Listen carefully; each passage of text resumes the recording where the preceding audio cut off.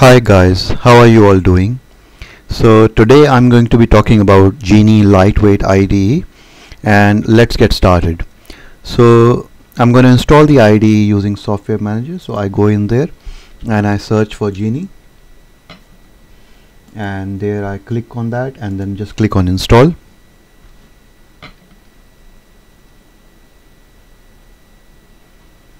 And then once it's installed, I'll just launch it.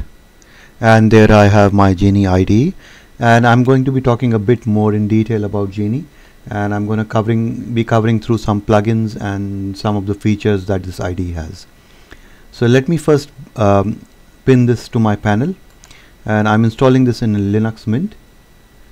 So let's go in first and install some of the plugins. So I go back into the Software Manager, and then I search for Geany again, and then it will give me a list of plugins, and let's install Geany plugins.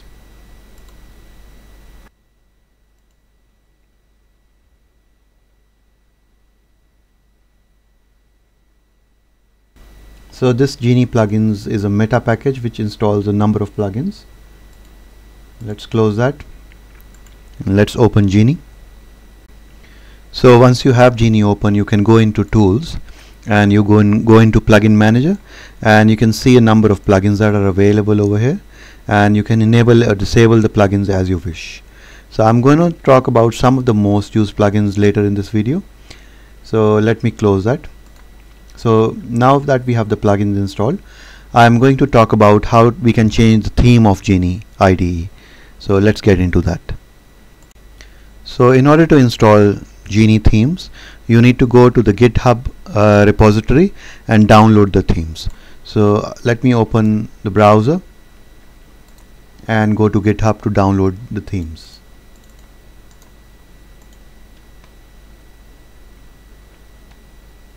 So all I do here is just download a zip file, and there I have the themes downloaded. So let's have a look at that. So I already have it downloaded earlier. So in order to install the themes, I just need to copy all the conf files which are present in the color schemes here and place it into the config of where the Geany config is available. So I'll show you that in a minute. So I just copy all of this, and then I go into my home folder. That's where the Geany config is available. Go into .config and then Geany and then color schemes, and then I paste all the conf files over here, and I just replace with whatever I have, and that makes all the themes installed. Now in order to change the theme, I just open Geany, then I go to view, and then I go to change color scheme, and then from here I can select the scheme that I want. So you can see all the different kinds of schemes that are available. Let's proceed to look at some of the plugins that are now available. So I'm going to cover some of the important plugins. So you go to Tools, then go to Plugin Manager, and I'm going to enable some of the plugins that I think are some of the really good ones. So one of them is XML Pretty Print. It formats the XML.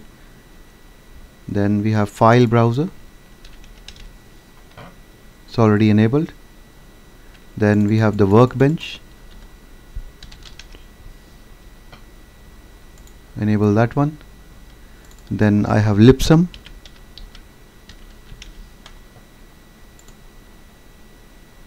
Then I have HTML replacement.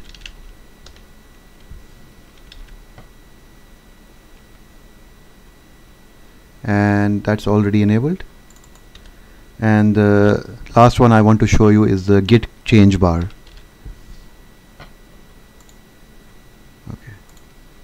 So let's have a look at these plugins.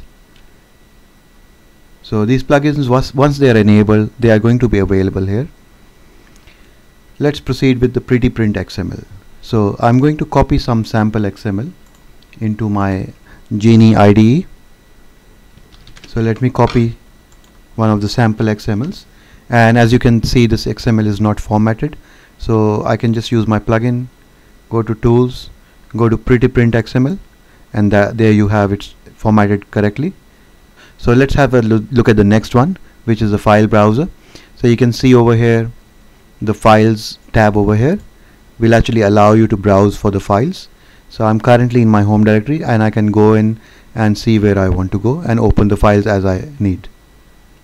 The next one is a workbench plugin, which is also available as a tab over here.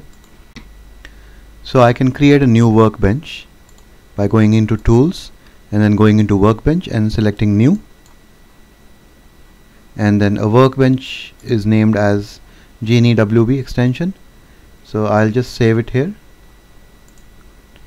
and then I can add a project using the context menu. So add a project, save project, I can do all sorts of operations, and the project file is basically a Geany file, and this allows us to easily manage projects inside Geany. The next plugin that I'm going to show you is the lipsum plugin. So there may be cases where you want to add some sample text. So you can simply do that by going into tools and lipsum, and you just enter the amount of text characters that you need to add and just click OK, and that will do it for you. There you go. The next plugin that I'm going to show you is the HTML replacement. So with the HTML replacement, you can replace some of the special characters which you will need to use when you're writing HTML. So all you need to do is select, I have some special characters here, so all you need to do is just select them, go to tools, HTML replacement, and you could replace special characters in selection, and that will actually convert them to the ampersand code that belongs to that character. The next plugin that I'm going to show you is the Git change bar. So as an example, I have a Git repository initialized locally on my machine. So I'm just going to go to files, and then it's available in my test folder. So I'm just going to open one of those files, and basically the plugin will track the changes that you do to a file. It will highlight the uncommitted changes. So if I just open one of the other files and I just go down, this